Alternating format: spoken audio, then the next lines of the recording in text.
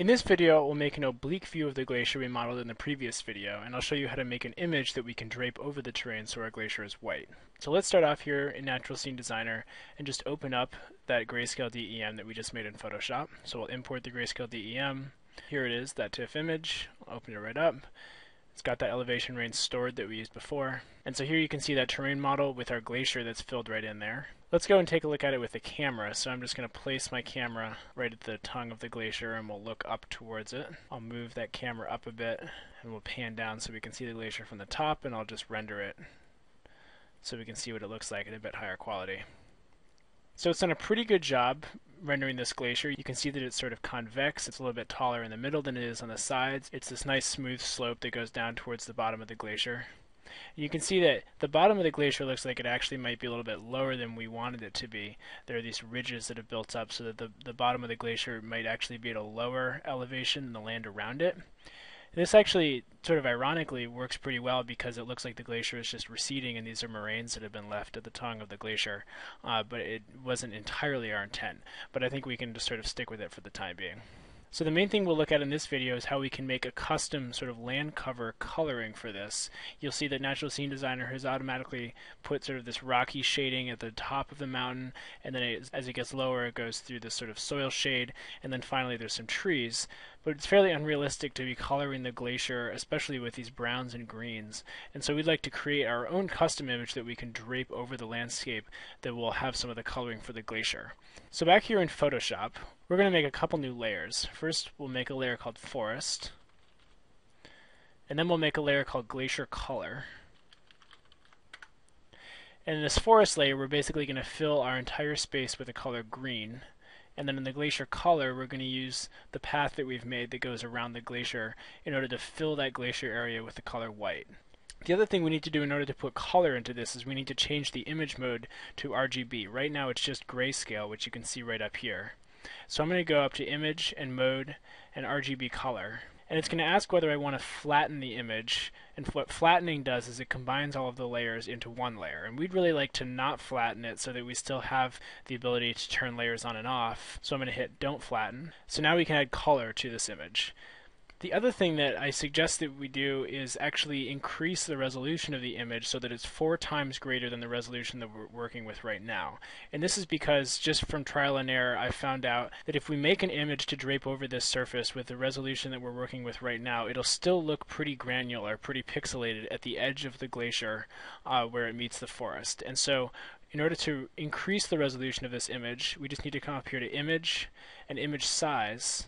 And then right now you can see we're working with a resolution of 72 pixels per inch. And we're just going to quadruple that. So instead of 72 pixels per inch, we're going to have 288 pixels per inch. So I'll just change that, hit OK. It's going to take a little while to deal with this.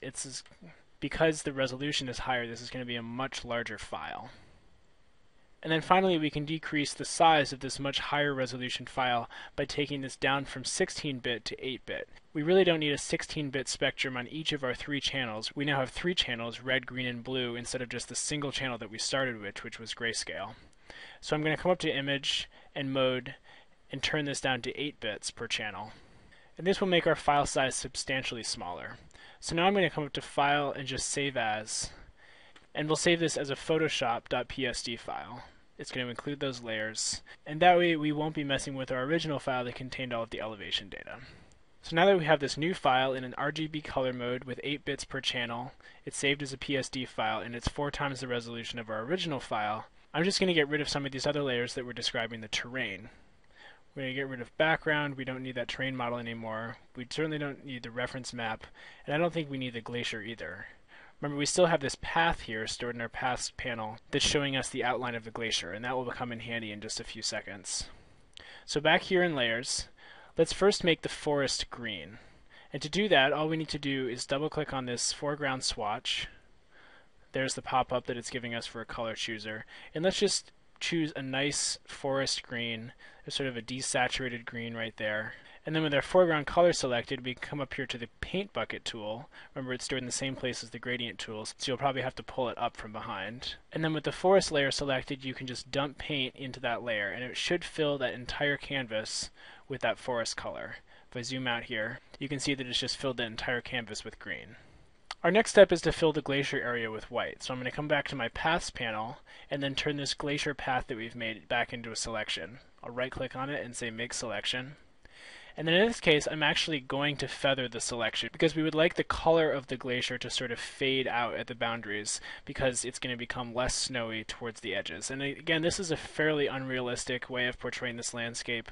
I doubt that there would be a scenario where all of the area around a glacier would be green, but this is just to demonstrate that this is a glacier that we're modeling on this landscape, and most people think of glaciers as being white. So we're going to follow that pattern with our visualization. So the feather radius here, let's make that 2 pixels, and we're going to anti-alias it. That's fine. Click OK.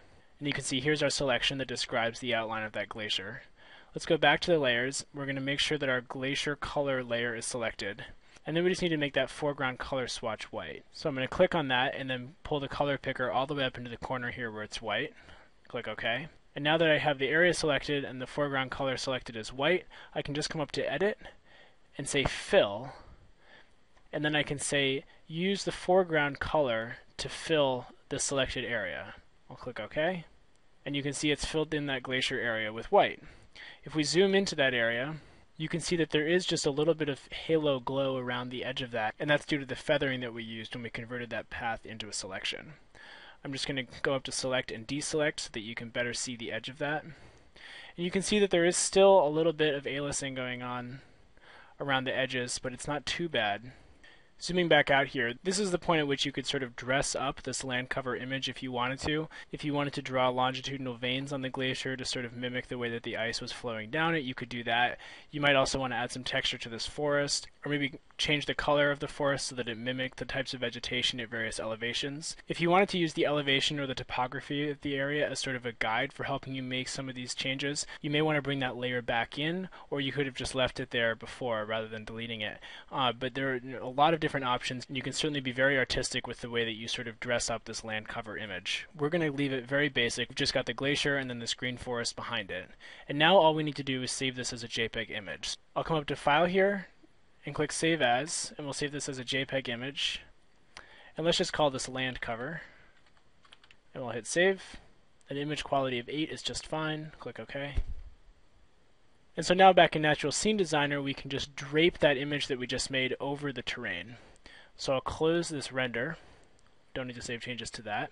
And then in order to drape it, I need to do 2 steps. First, I need to tell Natural Scene Designer where this terrain is in the world. And then when I go to import that JPEG I just made and drape it over the terrain, I can tell it where it is in the world, and the two will line up with each other. So the first step I need to take here is go to Scene, and then say Georeference Terrain. And I happen to know that this terrain that I have is in a UTM coordinate system, and it has this WGS 1984 datum associated with it. And I'd like to enter a pixel size in the upper left coordinate in order to georeference the terrain. So I'll select that and then hit OK. I can say that it's in UTM zone 19 north, or 19N, OK. And this image has a pixel size of 30 meters by 30 meters, so each pixel in this grid is 30 meters by 30 meters in size. And the upper left corner of this image has an x-coordinate of 289530 and the y-coordinate of 493070. Excuse me, 0770. And I found this out using ArcMap when I compiled this information in the first place. I just looked at the coordinates for each of the corners. I'll click OK. And so we've just georeferenced the terrain. Now we just need to drape that image that we just made over the terrain. So I'll come to Overlays and then say Drape Image. And I'm just going to select this landcover.jpg image. I'll open it. And it'll ask me which projection does this image have. I'm going to say UTM. It's the same as the projection of the terrain.